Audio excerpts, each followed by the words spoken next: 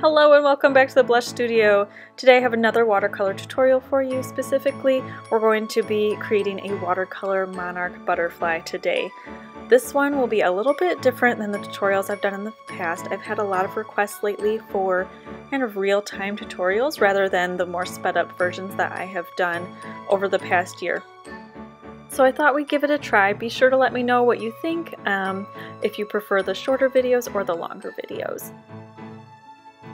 Okay, to start off, I'm actually going to take a trick that I discovered recently. I'm going to be using masking fluid, and if you've never used masking fluid or learned of the simple trick to using masking fluid without ruining your brushes, I do have a full video on that where I kind of troubleshoot things and figure things out. So I am using that method here. So I'll have that video linked down below if you're interested in that. But I'm just going to speed up this part. I know I said it would be real time, but I'm just applying the masking fluid where those iconic white dots are for the monarch butterfly. The great thing about this masking fluid, if you're not familiar with it, is that it acts as a removable resist. So the watercolor, the water, will not adhere to the paper where the masking fluid is, but then later you can remove the masking fluid in order to reveal the paper left untouched underneath. So you can do this really at any point of the process. So you can, if you've painted a wash down and you want to save that color, you can add the masking fluid to it, and then when you remove it, that color will be saved. So for this time, because it's a monarch butterfly, they have those dark outer wing sections that have a lot of those white dots. I'm also adding in highlights. There are white dots on the monarch butterfly's body itself, but I'm also adding highlights because their body is very dark, so I don't want to get too carried away and miss out on those beautiful details. So once that is dried, it's time to clean off my palette a little bit. I did recreate my palette, so if you're interested in seeing like a full, like how I set up my palette and seeing the colors that I have included, let me know. I'd be happy to create a video based off of that. I'm just kind of give you my tips there. So I want to mimic the color of that rusty orange that you can kind of see in between the brown and the yellow that I'm mixing. So I start off with yellow ochre. Usually if I'm starting off with a warm yellow, I definitely pull in my yellow ochre. The raw sienna is also a great option, but yellow ochre was what I went for this time, and I went with my deep scarlet red. So I'm mixing those two together. If you want a similar effect, alizarin crimson is very close. To desaturate the whole thing, I added a little bit of green, and that just helps to bring it down so it's not quite so bright. Now I'm going to test it out here. I just wanted to show you an example of how I will troubleshoot and look at different colors when I'm mixing them and see how to create a match. So on the left you can see the color I just mixed, and on the right is the color I'm trying to match just for this example. Because I can see automatically that the one on the right is way more yellow, I'm going to add a little bit of that lemony yellow hue and see how that compares now. So that is a ton closer, but I was a little too red, or a little too yellow still. So added a little bit of that red back in, and I'm thinking that that is going to dry right about where I want it to be. So that's just one way that you can kind of mix colors and make sure that you're going to end up with the color you want. I like to have a test sheet, especially if I'm working with new colors, and kind of rusty reds or oranges are out of my normal color palette, so I like to play around with that a little bit more. Now we're going to move on to the actual monarch itself. So I am just doing a very light wash. I really want this to be light and very modern with its loose and fluid color. So that's one of the reasons I'm starting before adding the detail of the black, so that I can have the watercolor kind of move in and out very naturally. So I want there to be kind of some more organic blends and gradients with this piece. Now if you know me and my style, I am generally pretty tight, so I actually didn't stick so much with this lighter style the way I was originally planning, but if you're interested in doing that, this is how I would have gone about it if I had stuck to it. So again, just adding a light wash of color. So each time you create a layer of watercolor paint, it's called a pass, and the first pass is usually called a wash. It's where it's mostly water, and then there is some pigment to it, and it's really just defining the overall color tone and establishing some base value. So areas that are going to be darker, like the outside of the wings there, I'm going to make those darker to start, where the more interior part of the wings I'm going to allow to be lighter, just because that's kind of what I'm going for with that depth. This will dry, like all watercolor, will dry much lighter than it is starting out. So another thing with a wash is you usually want to wait and allow that to dry in between your passes.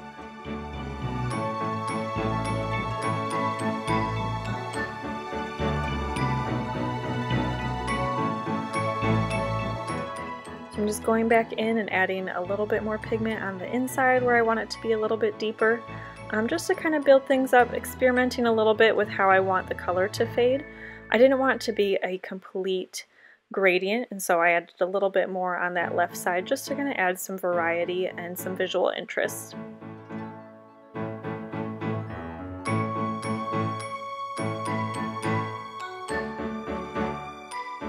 Okay, now that that has had some time to dry, you can see that the color is much less intense. So I will be going back in and brightening this up in a little bit, but first I want to kind of jump around a little bit. I'm still trying to figure out at this point how I want to pursue the wings, because I do like this looser style. That was originally what I was going for, but I want to match the body and with the wings. So I decided to jump in on the body of the butterfly and just see how that came about. And then kind of like if you're doing your makeup and you know you want to go with a bright lipstick or something like that, you might put that on first to make sure you don't go overboard with blush. That's kind of what I'm doing here. So I was like, okay, let's see where this body goes and then we'll move forward with the wings. So I'm going in, I did pull a black paint for this one, but I was mixing it in with that orange. If you've done a watercolor tutorial with me before, you know I like to work with a limited palette. I really like the unity that's created with that. And so when I know that I want a really dark color, almost black color, but I want it to be a little warmer, why not pull in the color that's already for the wings and create that unity within the entire piece? So here I'm just kind of building up and continuing to add detail to the body itself. So I want it to be nice and rich, but I'm also going to go through and as it's drying, add a little bit more of that dark saturated color to the outside. That will kind of create a shadow and give it a more three-dimensional look by adding that modeling in.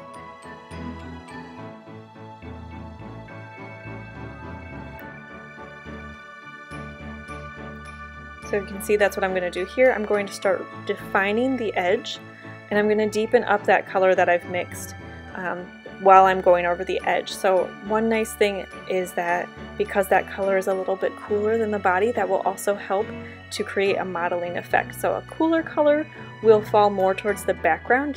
Your eye just automatically pushes it back, while a warmer color comes towards you.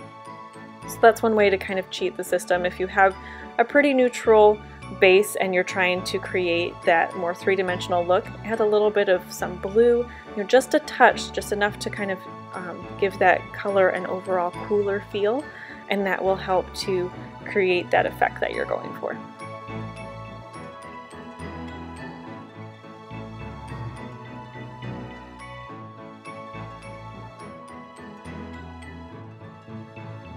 So I ended up going back and I added water to the center of the body because I really felt like that just got too dark overall.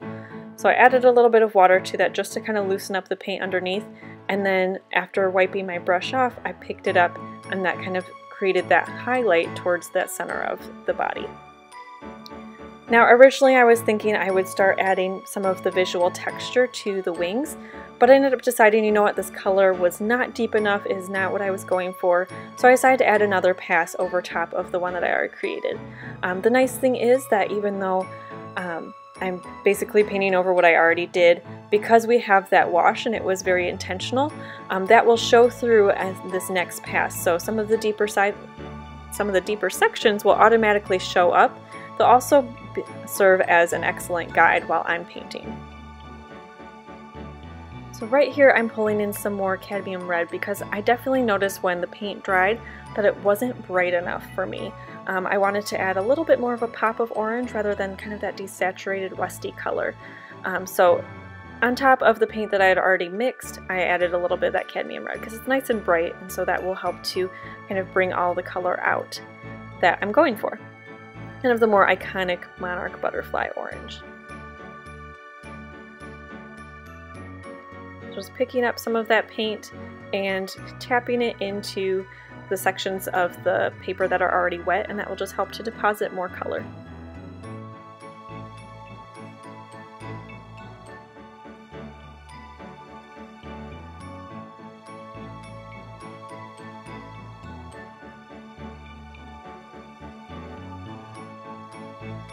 So I started doing these flicking motions because that kind of mimics the texture at a more detailed point of the actual Monarch butterfly, but we'll get into that a little bit more later.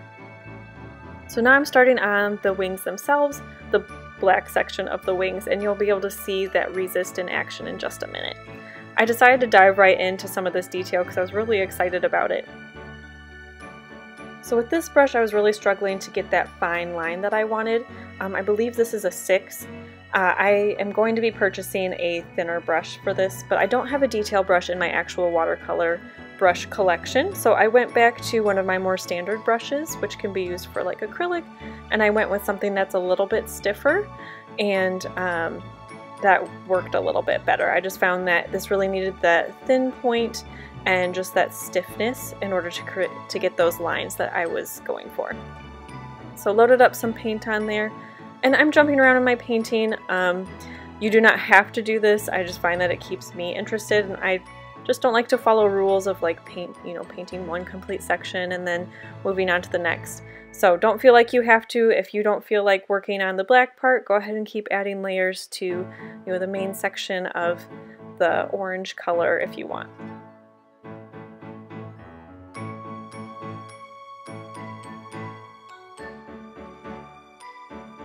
So this ended up being pretty time consuming, just kind of filling in this section. I did continue to mix that black with the orange and the rusty color that I used for the body. I just had a heavier concentration of the black for the wings themselves, where the body had a little bit more of a brown. That kind of helps to differentiate it. It also helps the wings to kind of fall back a little bit.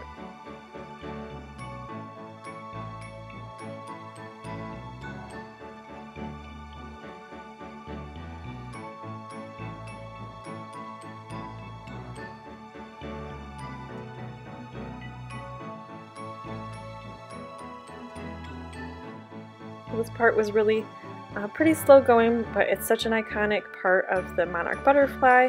You want to make sure that you get those different sections illustrated out correctly. So we move slowly, move your paper around if you need to. If you're stuck on an easel, don't be afraid to kind of shift your seat to get that angle that you need in order to create those smooth lines.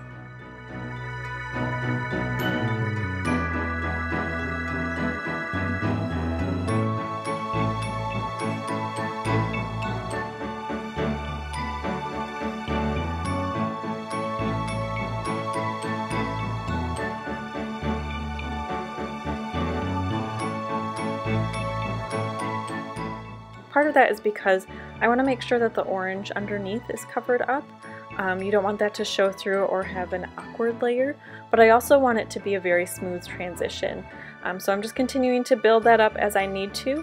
I will have to later in this video kind of go over the part on the lower wing on this right hand side just to kind of smooth that out, because I found that it dried kind of blotchy, and that's not really what I'm going for. I want it to be very smooth and purposeful.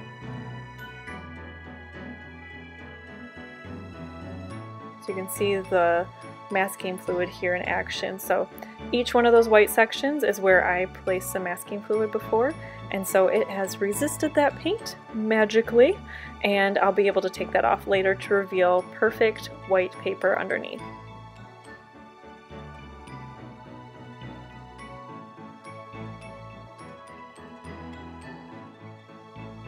So this is one of the reasons I really encourage my students to have a very detailed sketch before they start their painting, even though we lighten it with an eraser and then go in.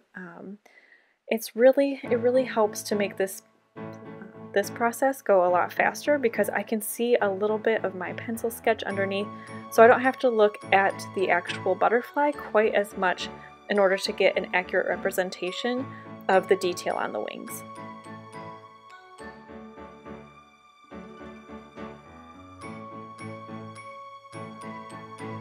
So you can already see there toward the bottom where it started to get a little bit just patchy. Some areas are drying and they were thicker with the paint, and some were lighter.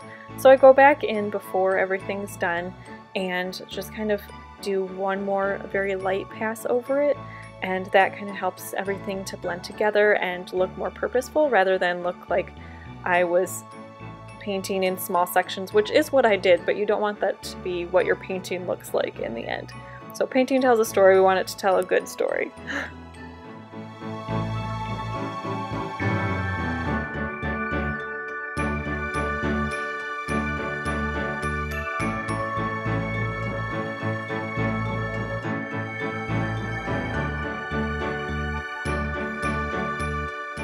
Now switching over to the other side, we're going to do the exact same thing in a mirror image for the wings on the left.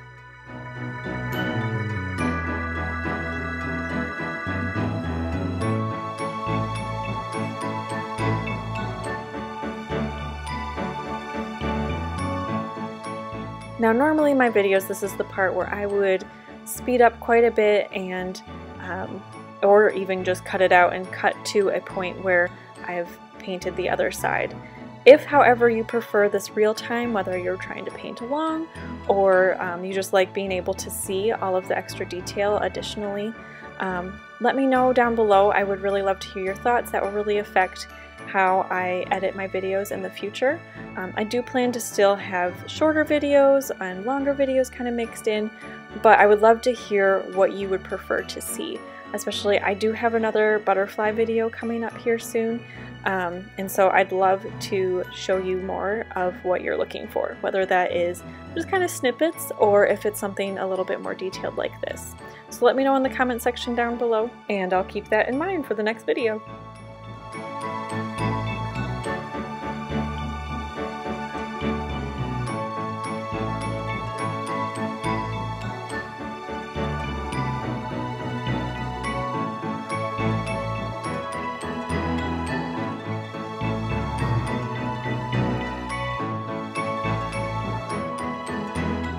Now you'll notice with this brush I have to go back in and dip in for paint and water more frequently.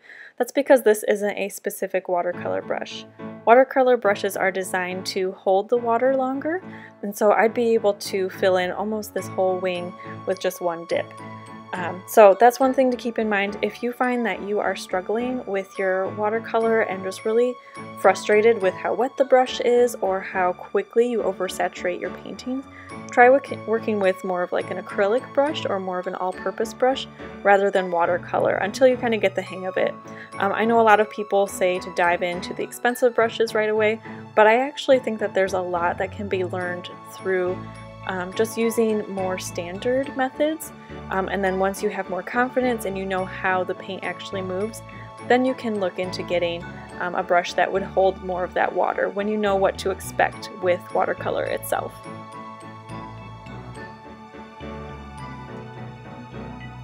Alright, so I actually went on live on Facebook, or not Facebook, Instagram, and just did kind of a mini tutorial. You see on the left that is still pretty flat and desaturated.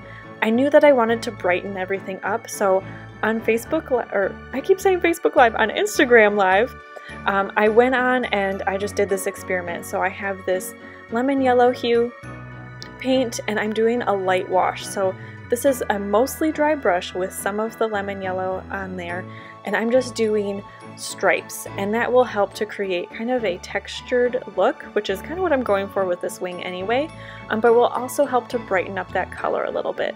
Now I am going to be digitizing this painting, but I didn't think that it was, I don't know, I like to kind of troubleshoot and correct things on my actual paper. I feel like it helps me develop as an artist, and it's just great to, I don't know, it's a great feeling to know that you fix something, even though I could take it into Photoshop and just up the brightness and saturation. So going through with that lemon yellow and just kind of brightening everything, I'm really starting kind of in a consistent corner.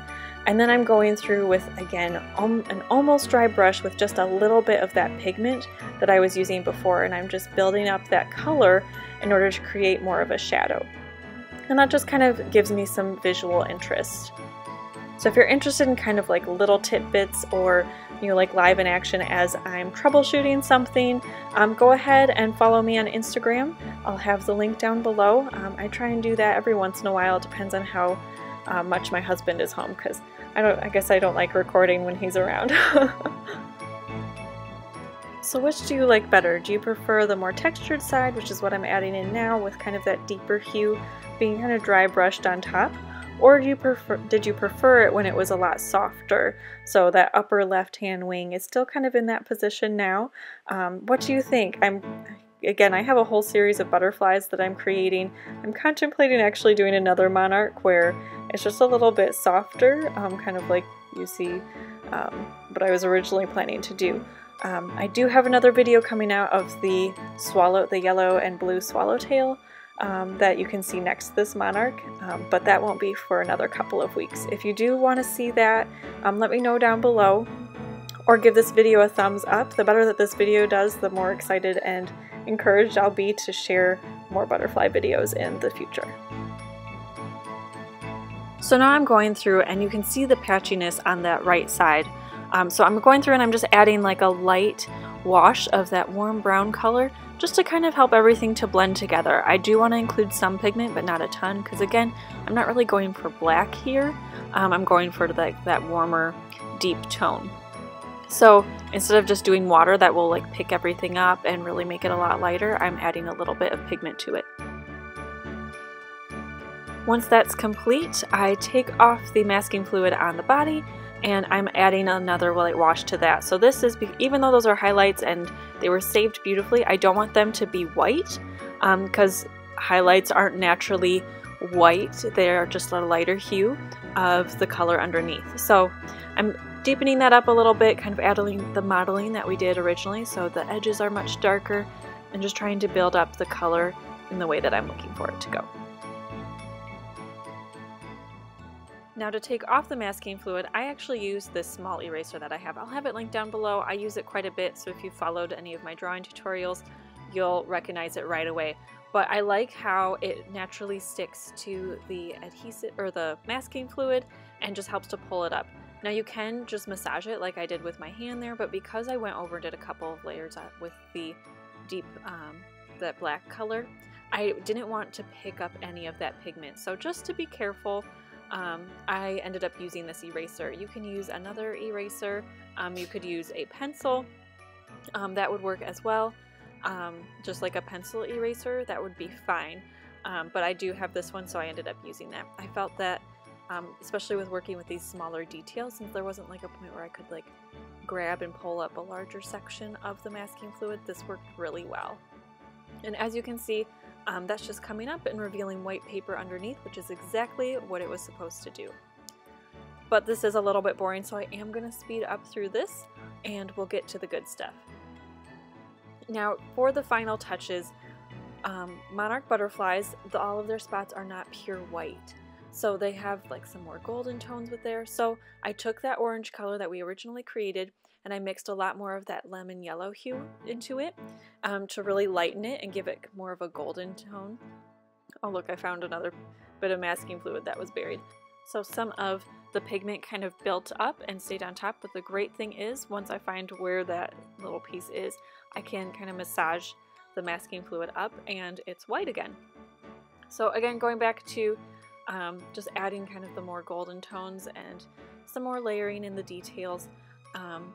So I actually ended up adding a few more golden sections than are actually on a real Monarch butterfly, at least the one that I was looking at. So the ones I'm painting right now, those were that kind of golden lemony yellow color, but these ones kind of down the side of the wing and at the bottom later, those weren't on the Monarch that I was illustrating, but I like that it softened everything a little bit so that those spots weren't quite so harsh. Again, that's what artistic prerogative is, so you can kind of do what you want to get the effect that you're going for. I did also go through adding some black paint, and I kind of tightened up some of these larger spots. So the masking fluid got a little bit thick toward the end here, and so I had to kind of minimize those and divide them a little bit so that it was not quite so polka dotty. So it's a little more realistic, a little more delicate and interesting. So that's it for this tutorial. If you enjoyed it, please comment, like, and subscribe, and I'll see you next time. Happy painting!